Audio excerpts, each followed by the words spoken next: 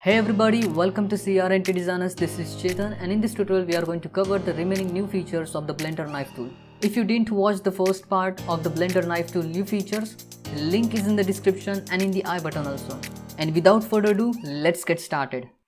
I want to make a cut at the center of this cube. I can easily do this with the knife tool. You need to select the first point, then you need to press and hold the shift key. You will get this midpoint. This cut will snap the midpoints of that particular segment, that edge. You can see my cursor is here on this edge, and that's why it is snapping the midpoint of this edge. And then if I move down along the z-axis, then you can see, and now it is snapping the midpoint of this bottom edge. And then you need to select the second point and then press enter to complete that operation. And you will get the cut at the center of this cube.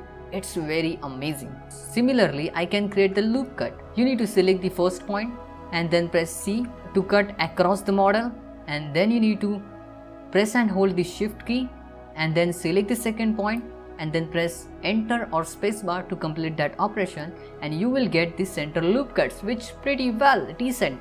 Select the first point, press and hold the shift key, select the second point and then press enter to get the cut from the midpoints of that particular edges or faces.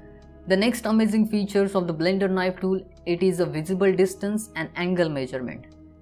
So you need to select the first point. So I'm going to select this point, and if I press S key, I will get this, which is something amazing. You can see there is the angle. I can measure the angle, and you can see the distance from this point to this point or this point. You can see the angles at both points. You can see that 45-degree angle at there. If I press one more time the S key, I can toggle to just distance mode. If I press S key one more time, then I can toggle to just angle mode. If I double tap S key, then I will get both like this. And easily I can create a cut like this with the help of visible distance and angle measurement. I need to press just S key at there, so I can create a cut in any angle. Let's say I want to make a cut in a particular angle, and I want to give the particular value for that angle. So how will I be able to do that? You need to select the first point, then you need to press S key, and you will get this visible distance and angle measurement. Okay, after that you need to use the constraints. See, that's why you need to press A key and you will get this constraint line, and now you will get the snapping option.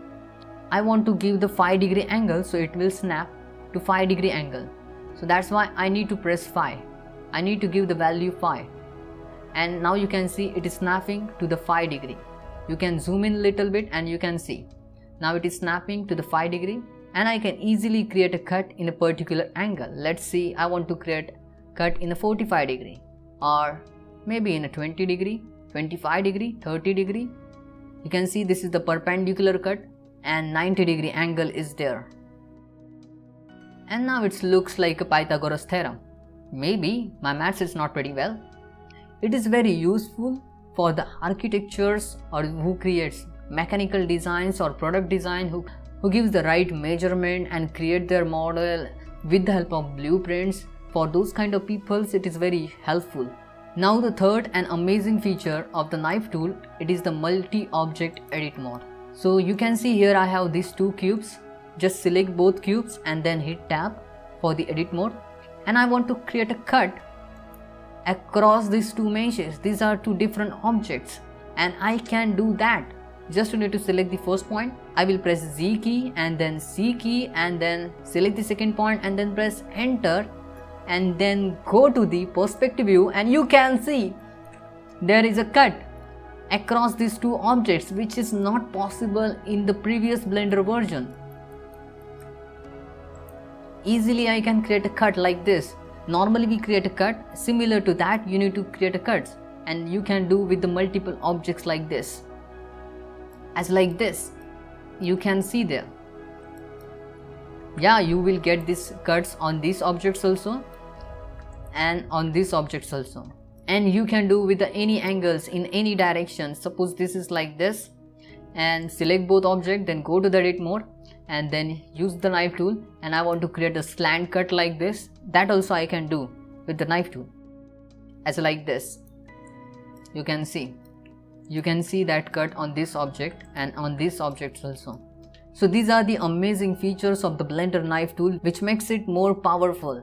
So that's it for today. Thanks for watching. If you like this tutorial, then hit that like button and subscribe our YouTube channel. Bye bye. So next video, take care.